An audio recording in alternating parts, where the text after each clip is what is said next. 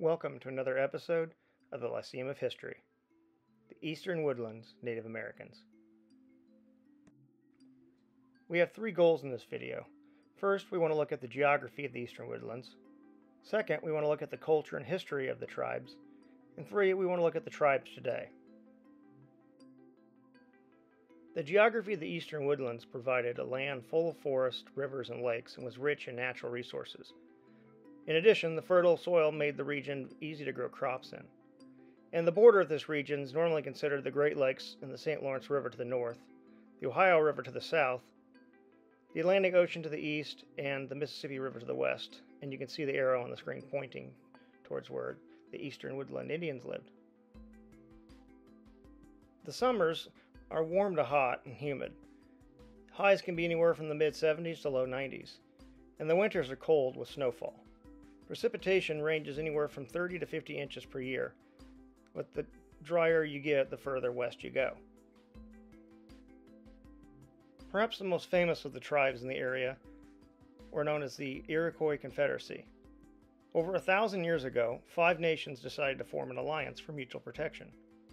These nations were the Mohawk, Cayuga, Seneca, Oneida, and Onondaga, and in 1722 the Tuscarora joined them.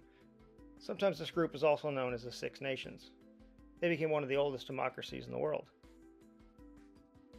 What made this group particularly interesting was that they allowed the women to choose the leaders, and they could actually remove them from office if they didn't do a good job. And they're actually still active today. And as you can see in the map, they took up most of what's now New York State. Other major tribes in the area, besides the Iroquois, were the Algonquin, Huron, Powhatan, Shawnee, Delaware, and Chippewa tribes, although you can see in the map there were many others that lived in the Northeast. The tribes in the area used the natural resources to build homes. Their primary home was called the Longhouse, named for the shape. They were made from wood and bark, and they were usually anywhere from 60 to 80 feet long, although there were examples of some up to 200 feet long. They had a curved, dome-like roof, and they were divided into sections, each section having its own fire for both cooking and warmth. And actually multiple families lived in one longhouse, and a fence was built to protect the community. And as you can see in the illustration, an outside view of the house inside, as well as a visual illustration showing you what the house would have looked like structurally. The fertile soil of the region allowed these tribes to grow what's known as the Three Sisters: corn, beans, and squash. Not only do these three provide adequate nutrients, but they also provide mutual benefits in the soil. In addition to eating these, they gathered wild berries and nuts, hunted large game like deer, elk, and bear, as well as small game like rabbits and squirrels. They also fished the rivers and lakes, and if they were close to it, the coastal areas. And they even made maple syrup in the spring from the numerous maple trees in the area, something they still do today. They used their natural resources to make their clothing as well. In fact, most of their clothing was made from soft deerskin. Men wore breechcloths and leggings, and in winter they added deerskin shirts and cloaks. Women wore deerskin dresses or skirts, with leggings often decorated with fringes, beads, or painted designs. Both men and women wore moccasins, which were soft leather shoes that protected their feet, and in addition allowed them to move quietly in the forest. Other decorative clothing was worn during ceremonies and dances. Their technology was based on the resources they had available to them.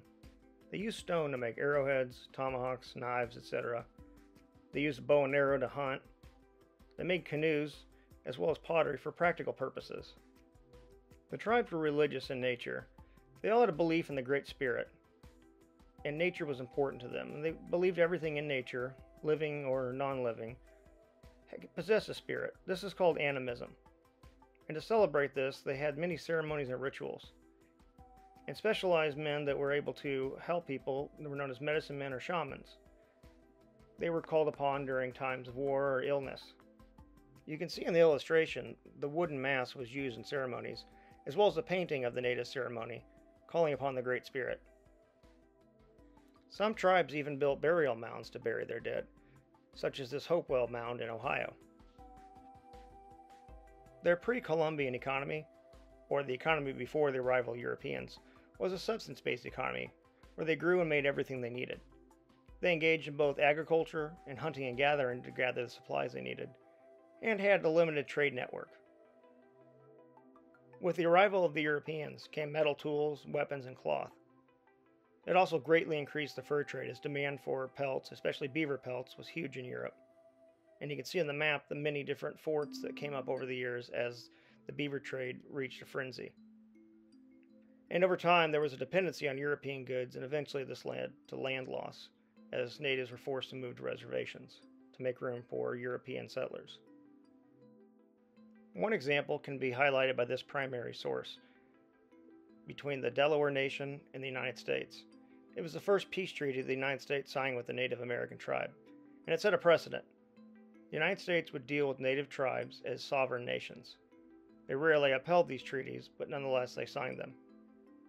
And this treaty was with the Delaware tribe, and as you can see in the picture to the right, taken many years after the treaty, Black Beaver, a Delaware born in Illinois. Today, there are still numerous Native American reservations throughout the continental United States, and you can see on the map the majority of the larger ones are out in the west, although there still are a few left in what's now northeast New England area.